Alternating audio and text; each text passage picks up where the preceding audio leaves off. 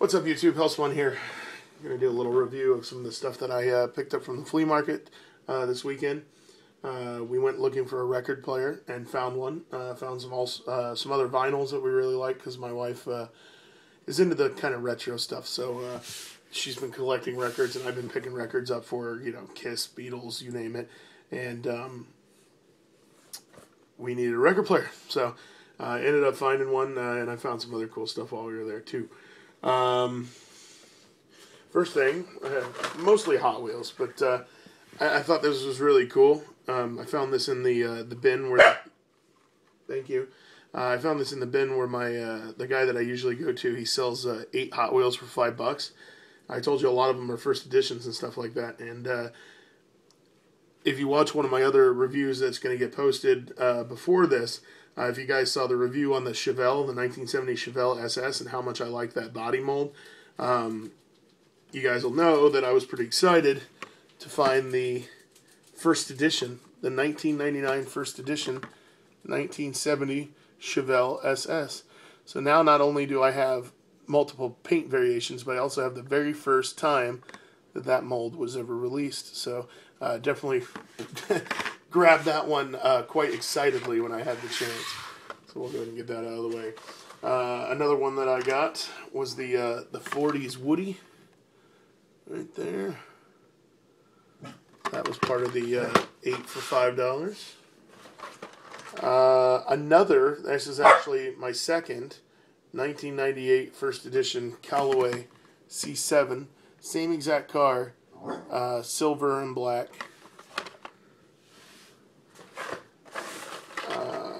1998 first edition 1965 Chevy Lowrider Impala. This may or may not be going to one of you. I don't want to completely ruin the surprise, but I'm sure this person knows who they are. This is a what year is this from? 2000 Ferrari F50, I think it is, and it looks like the back actually opens up the engine compartment, which is pretty cool.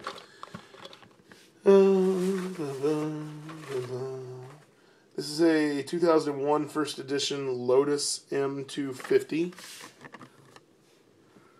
Right there. That's 6. This is a 1999 Ford GT40. Now, I don't understand. Like, this is what I got. See how it's all yellowed?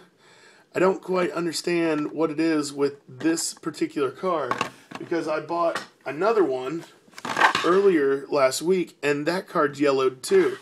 Not quite as bad as this, but both cards, like the plastic is yellowed. This card is in better condition, but this one has a bunch of nicks all over it. But this one is lighter and this one is darker. So I picked up a second one because I want to open one of them because I really like that car and the paint a lot. So I bought a second one to open. I just don't know which one I'm going to open yet. Another one I got. 1998 first edition Bad Mutter. It's a rally truck. Right there for you. So those are the 8. Those are the 8 that I picked up for $5. I got this for a few dollars, probably $3, I think. I couldn't not get it. Oscar Mayer Wienermobile. I had to pick that up, man, for just a few bucks. What else do we got here? I picked this up from Winn-Dixie on the way home. We had a barbecue last night, so it's another Camaro that I didn't have the color variation on that yet.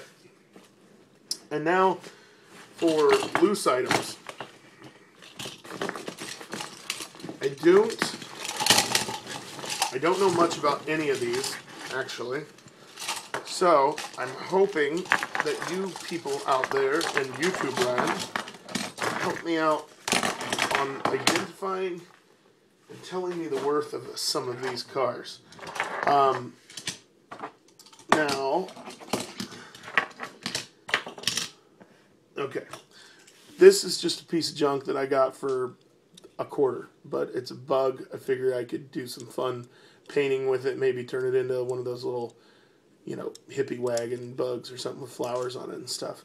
This is made in China, so nothing special about this. It was just the fact that it was a Beetle, and my wife and I both collect Volkswagens, and I figured it would be cool to repaint.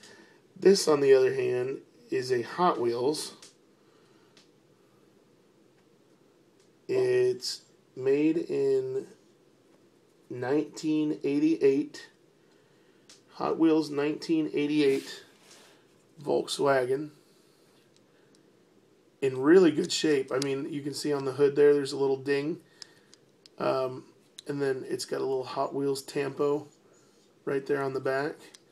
But in really good shape for being a 1988 that's over 20-something years old. And there's a little one right there on the, right above the windshield. So, but yeah, I found that too. So I went ahead and picked that up. That was a quarter. I got this. Nothing special here. I just thought it was a cool little roadster. So I grabbed that. It's a Hot Wheels 32 Ford. Found this. Hot Wheels Batmobile. Right there. That was a quarter. So I went in and picked it up. Because I collect the Batmobiles and stuff. This right here is 1981. And like I said, these are all in really good shape, man. Look at that. For a 1981. And there's really, this thing's like mint, man. There's no dings, no scratches, no nothing on this thing, man. This is like perfect condition car. Like I said, it may only be worth a quarter. All I paid for it was a quarter. It may only be worth a quarter. I just know nothing about these things. I figured somebody like Dreadnought or somebody could give me the what's up and tell me if I have anything special here or if I just have run-of-the-mill stuff. This is a Matchbox Snorkel fire truck. This is from 2002, so I'm sure it's nothing crazy, but I thought it was pretty cool. Pretty cool looking little fire truck.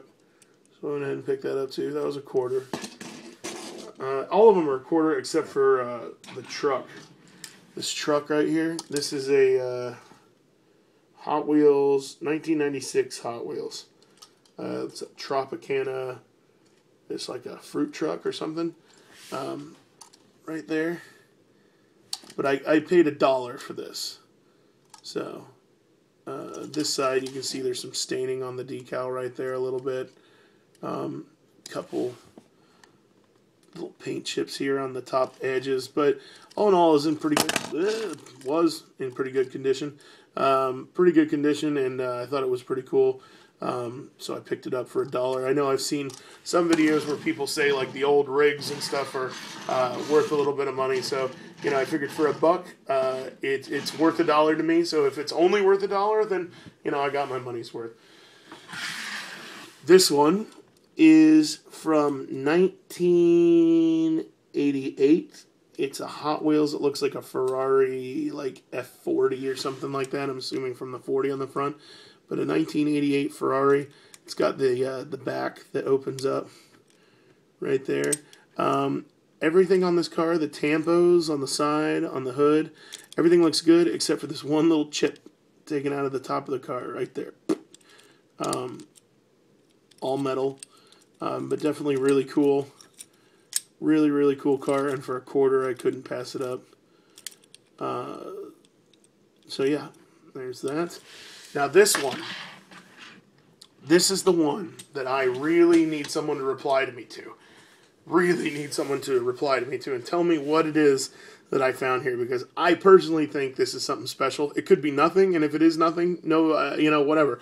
I just bought the ones that look nice for a quarter because I thought they were cool. But Dreadnought 320, if you know anything about this, please get back to me. I'm going to shoot you a message about this too. But I found this car. And as far as I know, from what I understand, Hot Wheels' first cars that they made were in 1969. And I don't know if you can see it or not. Probably not. But if you flip it over and look really close at the date that that was made, this car is from 1969. It just says Hot Wheels with the trademark symbol, C Malaysia Incorporated, 1969. So this car was made 43 years ago. And look at that, man. The tampos are perfect on both sides. The paint is almost flawless. No major chips or anything. The wheels are perfect. No scratches. All the chrome is still there. I mean, this car is almost mint condition. And I mean, and it rolls like a dream. It rolls better than almost any brand new Hot Wheels, man. This intrigues me. So if anybody out there in YouTube world knows what this car is, what it's worth, please let me know. You know, like I said, if it's only worth a quarter, so be it. I paid a quarter for it. I obviously thought it was worth a quarter at the time, which is why I picked it up. But if it's worth something more, I definitely would like to know. So, yeah, just anybody. Actually, there's one little chip. If you see it right there on the edge of that fin, there's a little chip. But I almost mint condition, man. It's a really nice little car. And if anybody has any info about it, please get back to me. So, oh, my wife ended up picking these up for me from the Alien vs. Predator series. These are the sketch cards where they actually have an artist that sits down and draws all these sketch cards out, and they put them in packages. These are not reprints. These sketch cards are actually hand-drawn by the artist. And she got me 4 of them. She got me the Predator Gauntlet here. This Predator Portrait. This Predator Silhouette. And then that's my favorite one right there. And if you look on the back, you can actually see, it tells you a little bit about the artist and who drew it. And if you look really close, you can see that there's actually a limited edition number. I think the highest number on any of these is 312. So, I mean, like, there's a 294, a 312, and 2 300s. So, I mean, if you think about it, of each one of these cards, you know, there's only 300 of this card for the entire planet.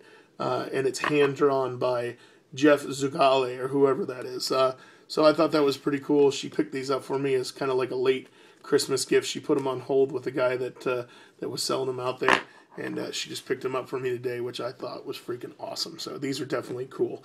If any of you are subscribed to my YouTube, of course you are, but to my Facebook channel, you know, last night was a big night.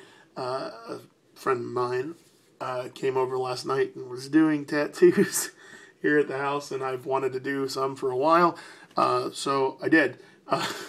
So I'll just give you guys a preview. Obviously, I've got it covered up with whatchamacallit, lotion and everything right now, and it's got to take some time to heal. But this kind of goes back to answering Mario's, a friend of mine, Mario, if you guys watched the video from Mario, TF Collectors, he, in his letter, he said, I don't know how into the Transformers scene you are.